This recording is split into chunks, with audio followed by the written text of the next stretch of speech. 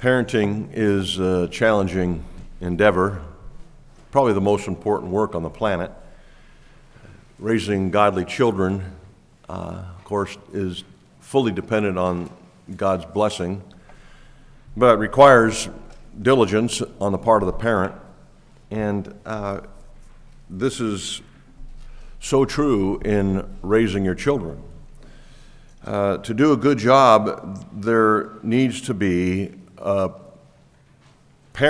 two parents who are constantly on their toes, always being diligent, never really taking a break or a vacation from watching, training, disciplining, caring for, guiding. It's a 24/7 endeavor. And those of you who have been parents or who are parents know this. It is such a difficult task.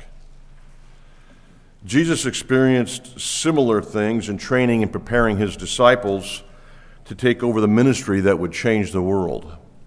He really was parenting the 12, in a way.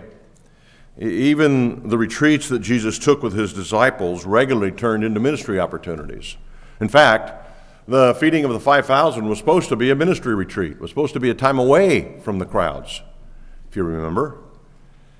But here it is, once again, turning into ministry, hard work.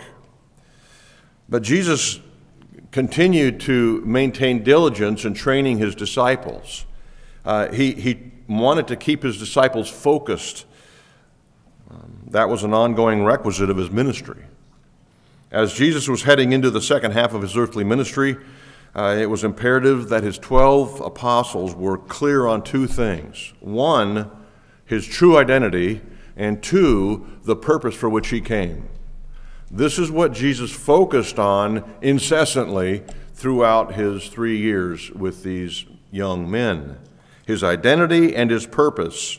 Why did he come, and who is he? So up to this point, about 16 or 18 months into Jesus' ministry, they weren't really settled on either of those questions. They weren't really clear on his identity, although Peter already made his great declaration. But for the most part, they weren't real clear on his identity and certainly not his purpose. They really didn't understand his purpose until after the resurrection, if you recall.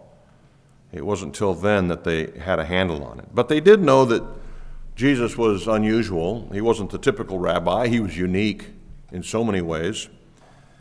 By the time they reached Judea here in the future of Mark's gospel, for the second half of his ministry, they were starting to understand, in part at least, that Jesus was God in human flesh. They weren't completely clear on the ultimate purpose yet, but at least they had that half of the equation beginning to settle in their hearts. There are two things in this passage and literally throughout all of Jesus' ministry that he had to constantly watch out for, constantly pay attention to in the training of his disciples. Two things that he paid attention to. One was dangerous distractions that would undermine the progress of his disciples, and secondly, the misunderstanding of his identity and purpose. Things that would distract them from his training of them, his communication to them, and then their misunderstanding of his identity and purpose. This passage deals with both of those things. First of all, let's look at the dangerous distractions that Jesus wanted to avoid. We see this in verses 45 through 47. For some reason, Jesus made his disciples, it says, immediately get into the boat and leave. So Jesus was left by himself with this massive crowd. The crowd that was left behind was ecstatic from being miraculously fed, and Jesus was concerned that the 12 might get swept up in the euphoria of the moment. And so he ordered his disciples into the boat and out to sea and off to the next location. John records that after the feeding of the 5,000, the crowd wanted to come and make Jesus king by force. Remember reading that in John? What this guy's doing is really important, making food for us, raising the dead. Let's make him our king. That makes sense, right? This is what John recorded. So Jesus, what did he do? He didn't want his disciples wrapped up in that fervor, and so he dismissed them. He gets them in the boat, sends them across the sea so they wouldn't be swayed by these things. Notice that it said in verse 45, he made his disciples get into the boat. He made them leave. This gives the impression that Jesus had an urgency and applied pressure to his disciples to leave immediately. Immediately, he made them get into the boat, it says. It seems that the 12 were reluctant to leave, as we would be. Well, I want to hang around and be a part of this. This is really cool what's happening here. Look at everybody thinks we're awesome. We're part of this Jesus thing, and everybody's eating, they're full. It's exciting. Why can't we stay, Jesus? But he rounded them up, put them in the boat, maybe even gave the boat a shove off into the sea to keep them from being influenced by these things. This was, in fact, a dangerous distraction. Why would it have been dangerous that these people, these 12 particularly, stayed with the crowd? Well, they would have followed the rest of the crowd into dangerous areas. Jesus had just spoken, if you remember, or taught on the bread from heaven. Mark doesn't record that teaching, but John does, Luke does, but not Mark. Mark had other folks just here that we'll get to in a second, but Jesus had just taught on what it meant to be the bread from heaven, that the bread that satisfies, the bread that fills, the bread that saves, if you'll eat his flesh and drink his blood. And so he was teaching on the purpose for which he came. I came for this purpose, and the Passover was just about to happen, we've learned. And, of course, we know that the Passover was a Jewish feast that taught the very same things from an Old Testament perspective. So Jesus was trying to communicate the purpose for which he came. The crowd and his 12 disciples totally missed it. In fact, most of the crowd were offended by it. And that's when Jesus asked them if they wanted to leave also, the 12. And Peter said, no, to whom shall we go?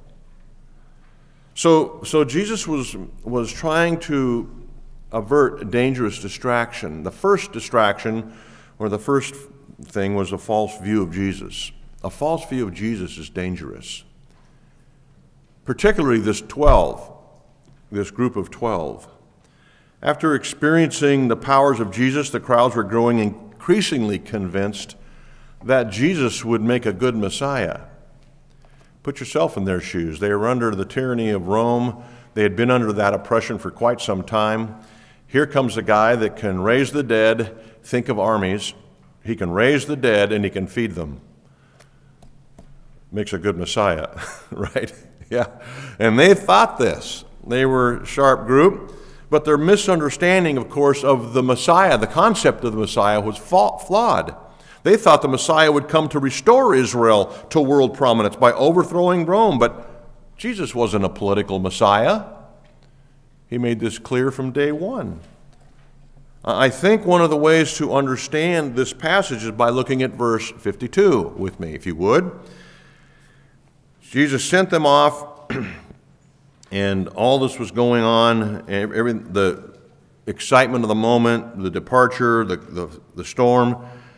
They were afraid, it says in verse 52, for they did not understand about the loaves, but their hearts were hardened. Why would Mark insert this odd statement? The reason they were afraid, the reason all this was going down, is because they didn't understand the loaves. What's there to understand about Jesus feeding people? Some things that are important. They didn't grasp the teaching recorded in John 6. I am the bread of life. They didn't grasp that. They didn't understand what that meant, to eat your flesh and drink your blood. No wonder everybody's leaving Jesus. You're saying stuff like that. Well, what did the loaves mean? What's the bread from heaven? They weren't clear on Jesus' identity and purpose. Another possible misunderstanding was over the number. Why did Mark include 5 loaves and 2 fish? Why were there 12 baskets left over? And as we've learned over time, there's never words wasted. Everything has significance, including numbers used. Why 5 and 2? Why 12? Well, there are scholars who believe that the numbers that Mark records had specific significance. The 5 loaves represented the 5 books of Moses, the law of Moses. Jesus associated himself with the law of Moses, Genesis through Deuteronomy. The 2 fish represented the 2 tablets of God's law given to Moses and the 10 commandments, 5 and 2. So you're looking at verse 52, 5 and 2, 5 books of Moses, 2 tablets of commandments represented in the person of Jesus Christ, presented to the people. And he says, eat my flesh and drink my blood. Jesus came to fulfill the law and provide for the masses what they could not provide for themselves. Fulfillment of God's law. He not only obeyed the law perfectly, that is Jesus, which God required, he fulfilled the requirement of a perfect sacrifice. These things revealed in the law of Moses. He fulfilled the requirement of everything.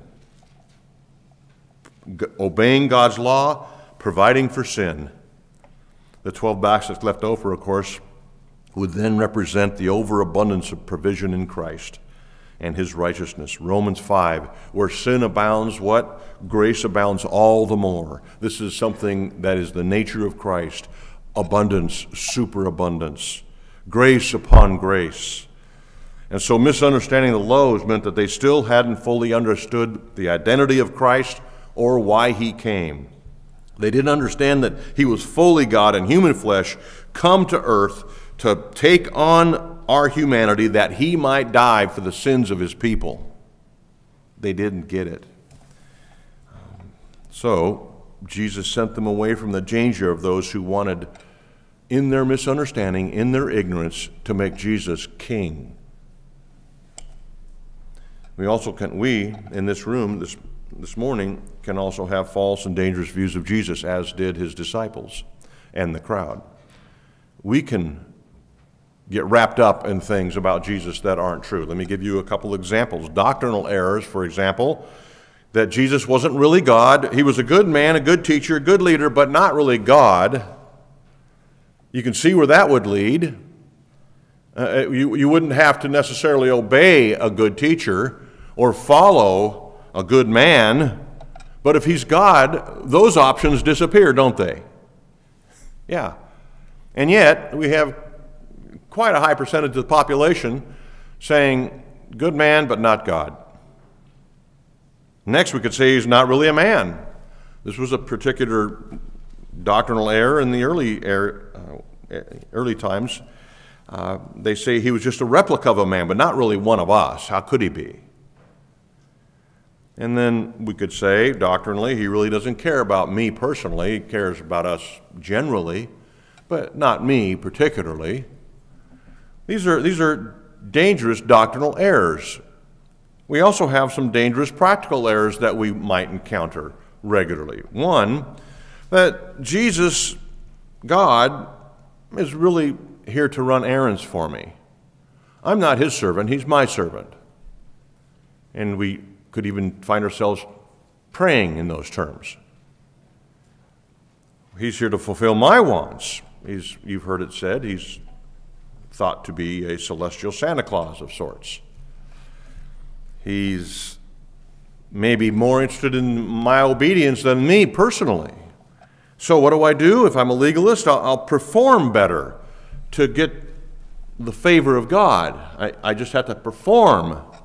If I check the list, if I do the things, Jesus will like me more. He'll accept me more. Dangerous error. Or on the other side of that same equation, one would be legalism. The opposite side of that is antinomianism. He's not too concerned with my obedience in minor areas. He really doesn't care if I'm completely honest, completely moral, completely faithful. Dangerous error. And so Jesus, as with his disciples, desires us to not be distracted by dangerous error. If we're going to be a disciple of Christ, fully committed to Christ, we cannot afford to be drawn away by dangerous error. False views of Jesus are dangerous. Next, false views of obedience are dangerous. False views of obedience are dangerous.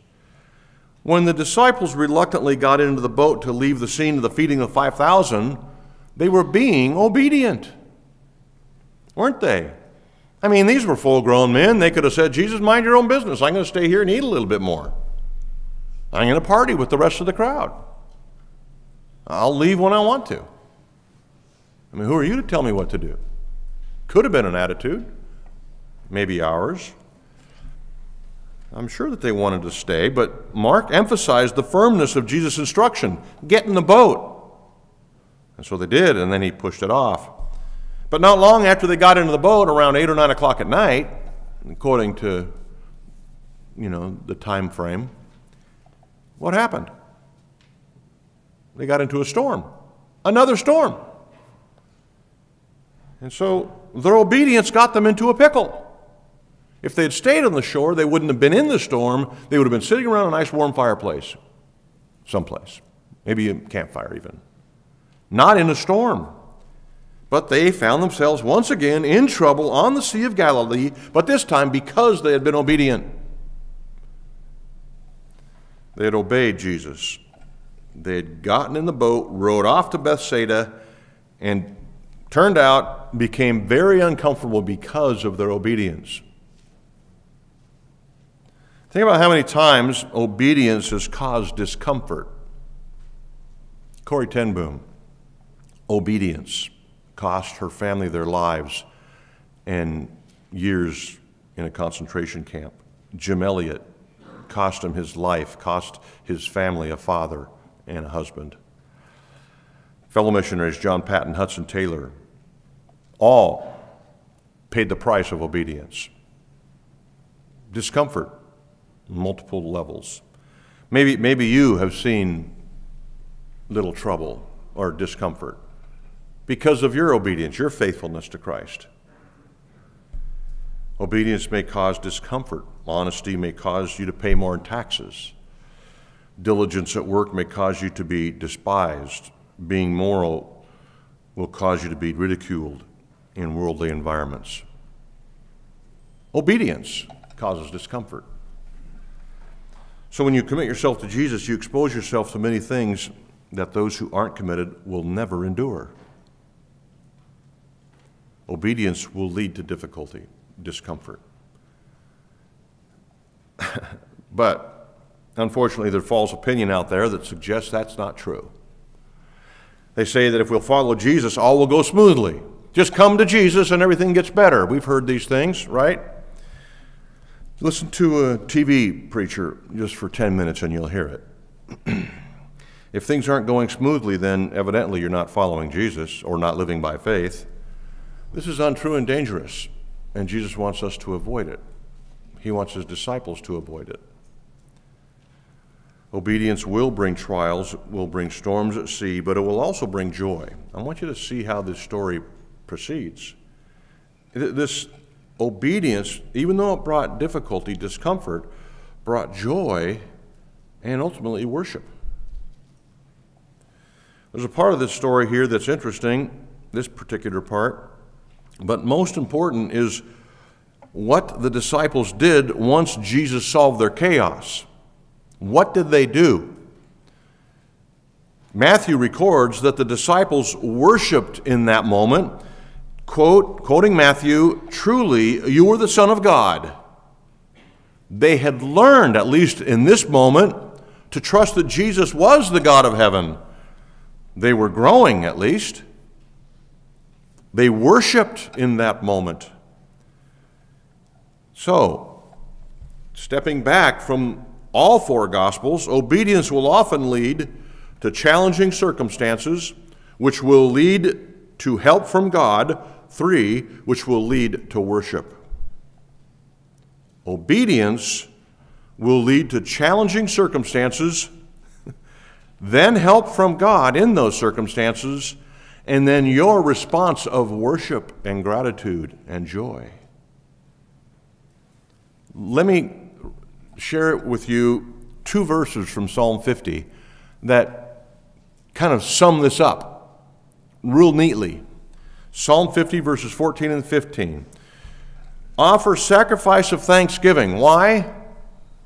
Well, because you have been obedient to God. And then he says, perform your vows to the Most High. Call upon me because your obedience has led to trouble. Call upon me in the day of trouble, and I will deliver you. And 3, you will glorify me. You'll worship me. Obedience, what's it do? Leads to discomfort. Discomfort leads to God's help. God's help leads to worship. Every time. The point of the Christian life is worship, isn't it? Would it be hard to argue that from Scripture, that the point of the Christian life is worship? How about this? The point of all creation is worship.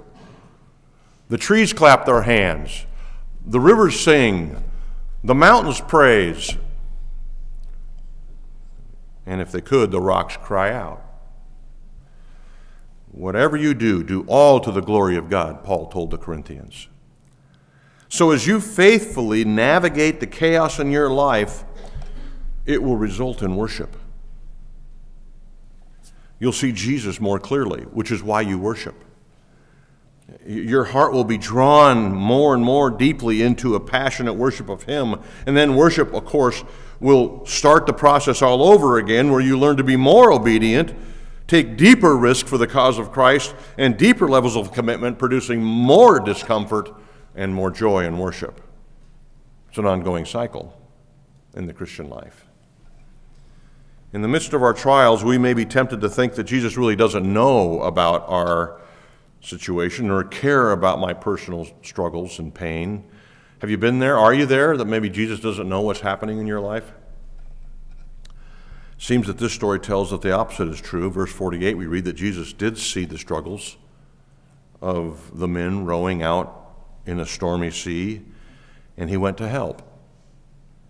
This story will help those who are in the middle of a storm right now in your life, that even though you're in the middle of the dark, windy time, very uncomfortable, even if it's because of your obedience, Jesus sees it. And He will help you who are experiencing chaos. What a wonderful encouragement this story is to us who are in the middle of it. Jesus came at the darkest part of the night, when the disciples had spent all their energy trying to row against the wind, and probably greatly discouraged at this moment. If we had just stayed at the shore. I knew Jesus was wrong on this one, But then He comes to them with help. And this is usually when Jesus comes, isn't it? He never comes at the beginning of a trial, because there's lessons in the trial, right? In the whole trial. He usually comes towards the end of the trial. But He comes. Remember that God is the God of 11:59 and 59 seconds. False views of Jesus, false views of obedience are dangerous and need to be avoided. Not just for the 12, for all of us. Next, the second thing that Jesus wanted, besides avoiding these dangerous positions, is remembering who Jesus is. Remembering who Jesus is, verses 48 through 56. Coming to them in the storm, He reveals Himself. Arriving at the shore and beginning to love and heal people reveals things to us about Jesus. This particular section of Scripture, recorded in all the Gospels that include Jesus walking on the water, contains a boatload, to use the pun, of many miracles. This miracle of walking on water was preceded by feeding of tens of thousands of people. Jesus saw the struggling disciples in the dark on a stormy night from 3 miles away. Miracle. He walked on water. Miracle. He gave Peter the power to walk on water. Miracle. Immediately upon entering the boat, we read in other Gospels that the wind stops, the waves stopped, and in fact, the boat was automatically, immediately transported to their destination. And then upon arrival, he resumes healing people of their diseases. All this compressed in this short narrative. Why all these miracles? Why such a compression of intense, miraculous workings of God? Because it's critical to remember who Jesus is. That's why. We must avoid dangerous distractions, and we must remember who Jesus is. Listen, if you were on the dock that day when, just prior to Jesus calming the storm, so Jesus walks on the water to the boat, he gets in the boat, and voila, they're at the shore instantaneously. What if you had been fishing on that dock? All of a sudden, in front of you, a boat full of 13 guys with eyes that big around. Well, 12 with eyes that big around and one regular. Might have been a surprising event, right? So Matthew's the one who records that as soon as Jesus got into the boat, the storm stopped and they were transported to their location. Talk about whiplash. Notice that Jesus didn't arrive in the disciples' distress until it was late, 11:59 and 59 seconds. He wanted them to battle before Jesus showed up with relief, but nothing obstructed the arrival of Jesus. Nothing obstructs Jesus' entry into our chaos. He will arrive, it's just a matter of when. It says he meant to pass them by. Why? Why would Jesus want to pass by? Well, there's a couple different translations, but I'm going to point out what we can learn from this particular translation. Meaning to pass them by to help. It wasn't until they saw him that they cried out, "Hey, we're in trouble here." Sometimes I think Jesus allows us to continue in our struggle, in our chaos, to help us remember who he is and why he came. He desires to draw you to himself in worship, because it's in that drawing where we are filled and satisfied with the bread of life. But what we see here, as we look to the text, remembering who Jesus is, what we first see is that Jesus is Lord of the storms. Lord of storms. If you've been in church any length of time, you know this one thing. Whether or not you've identified it this way or not, I don't know. But God controls the weather. Have you figured that out yet in reading your Bible? This is his department. When weather changes, it's because of God. When seas part, it's because of God. When storms stop, it's because of God. Jesus is Lord of the storm. Remember who he is, Christian friend. God has always ruled the weather, and what we can deduce here is that controlling weather is a sure sign of deity. Right? Jesus is doing it again here in a matter of a couple days. This intense focus of miraculous events in the minds of the disciples so that they would know who he was without a doubt. Because they were soon going to be facing the world without him, remember, in 18 short months. And so if there is one thing that Jesus wanted them to know, was that he is God, and he even controls the weather. The weather is something that controls us. We don't control it, right? We in the Yakima Valley, with our farmers who depend on agreeable weather for their livelihood, know this better than most. If we have warm weather, we'll go on a hike, we say. If we get snow, then I'll go skiing. If it rains, we can avoid forest fires. If it's too hot, we'll turn up our AC. If it gets too cold, we'll turn up the heat and pay bills. And on it goes. Not with Jesus.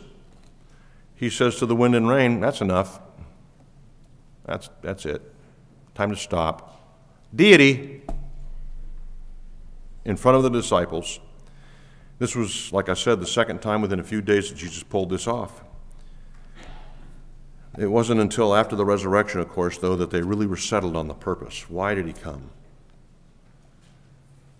Jesus' lordship of the weather in this story actually began before he sent the 12 away across the Sea of Galilee. At the time, he knew the storm would give him an opportunity once again to teach them, to establish his identity with his disciples. It says, after sending away the disciples and dismissing the crowds, Jesus went up on the mountain overlooking the Sea of Galilee to pray, but from that vantage point, even if it weren't miraculous, he could see 3 miles. I live about 3 miles from a Tandem Ridge, and I can see vehicles on a Tandem Ridge, especially at night. They have their headlights on. I don't think the boat had headlights, but if it were a clear night, who knows what Jesus could have seen naturally. Either way, even if it was a miracle, either way we can see the loving care of Jesus for the crisis of the disciples. There are 2 options, though, that I want to mention to you about this vision of Jesus from the hilltop, and that is what I just mentioned. It could have been a clear night that he could see 3 miles, or it was supernatural vision. Either way, it demonstrates his loving care. So he has a purpose in all that he does, sending the disciples away at the time he did, knowing a storm was coming, going up on the mountain to pray, seeing his disciples in distress, going to them in their storm, in their crisis, in their chaos. All had purpose. I want you to look at verse 48 for a moment. He says, and he saw that they were making headway painfully, for the wind was against them.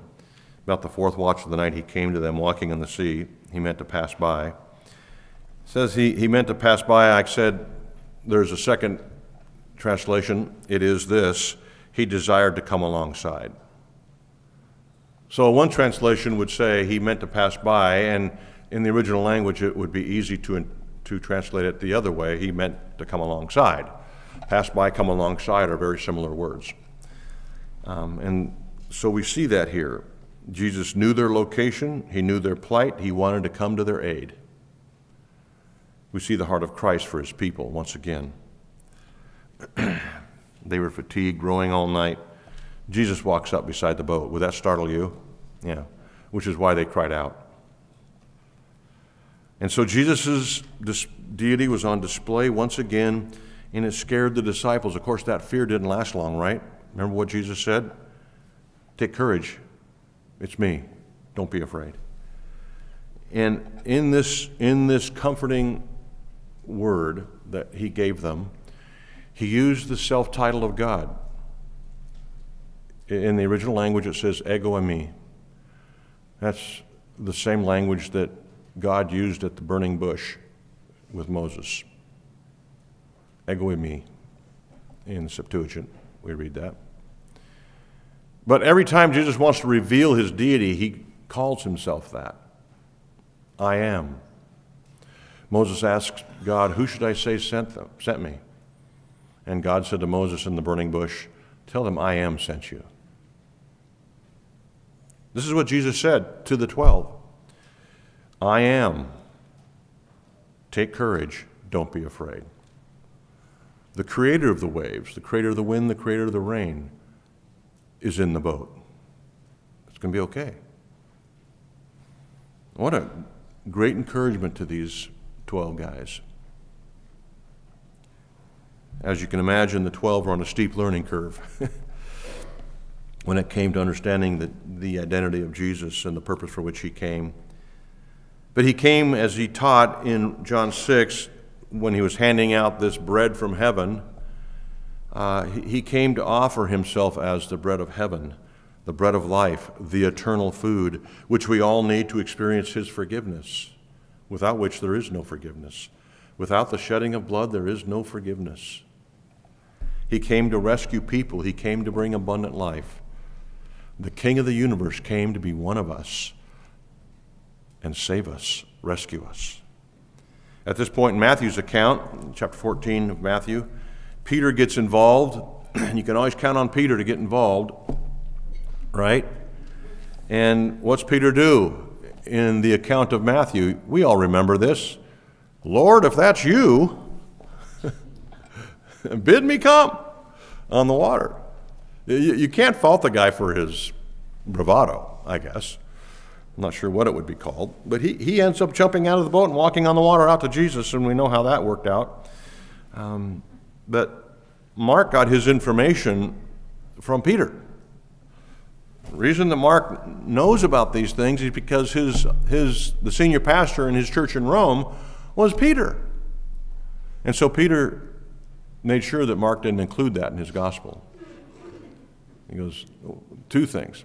I don't want to take credit for being only the second man on the planet to walk on water, nor to be famous for my failure. Although he didn't get away from that second part. But anyway, nothing ventured, nothing gained, I guess we could say, when he jumped out of the boat. But Jesus saved Peter from drowning in that moment, in spite of Peter's doubts. There was a beautiful picture here in this story, the way he graciously helps us in our need. The 12, Peter reaching out his hand in our weakness, in our lack of faith, and resolving, rescuing, encouraging, saving, all the time. Things we've all experienced in following Christ. John 6:21 records that as soon as Jesus stepped in the boat, it was at its desired location. Wow, I don't know how Peter could have left that out, but he did. John recorded that. It says that they were utterly astounded. He got that part right. They were, verse 51, utterly astounded. On which account? There was like 8 miracles in less than 24 hours. Utterly astounded. So Jesus is the Lord of storms. Next we see Jesus is the Lord of compassion. So it says, Mark says that they landed at Gennesaret. But notice in verse 45, he sent them to Bethsaida. Go to Bethsaida. They docked in Gennesaret. And they docked in Gennesaret because Jesus wanted them to dock in Gennesaret. He was the one who transported the boat. So what we're seeing here, what Mark is telling us, what all Gospels tell us, is they were heading for Bethsaida, but they went to Gennesaret. Why? They had been blown off course by the wind. But that wasn't the only reason. There were people suffering in Gennesaret that needed a healing, loving touch from the Savior. And so in his mercy, he took that boat that he had voiced direction to Bethsaida, and he himself sent it to Gennesaret so that he could have compassion on these people who were suffering. We've got a good Savior, don't we? He wanted to show his disciples that he cares about people. Their physical suffering matters.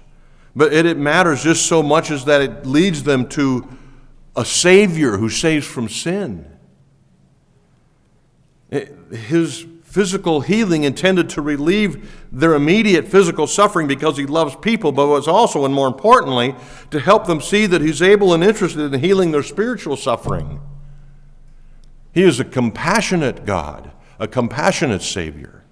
Not just Lord of the storm, but a loving, kind, gentle, compassionate Savior. Not only transcendent, above all creation, but eminent, in a boat, wet with his disciples, suffering cold and hunger, meeting people's needs at every turn. We have a compassionate God. Paul picked up on this compassion. He says, along with other locations, he says in Colossians 3:12, "Put on then, as God's chosen ones, holy and beloved, compassionate hearts." You want to be like Jesus? Show compassion. have mercy, meet people's needs. Being conformed to the image of Christ begins with becoming a compassionate person. Not a callous person, not a they deserved it, they had it coming person. A compassionate person, Paul says, kindness, humility, meekness, patient, compassionate hearts. Sounds like Philippians 2, doesn't it? Friends, we are to be conformed to the character of Christ by being like him. Jesus needed to constantly remind his disciples, like our parents need to constantly remind their children of truth. Jesus reminded the disciples of his deity and the purpose of his coming to earth regularly. And this is a standout example. Jesus is God, and he came with a compassionate heart to rescue people. Are we compassionate people? Am I compassionate? Friends, we must avoid dangerous distractions and remember who Jesus really is and why he came. Pray with me.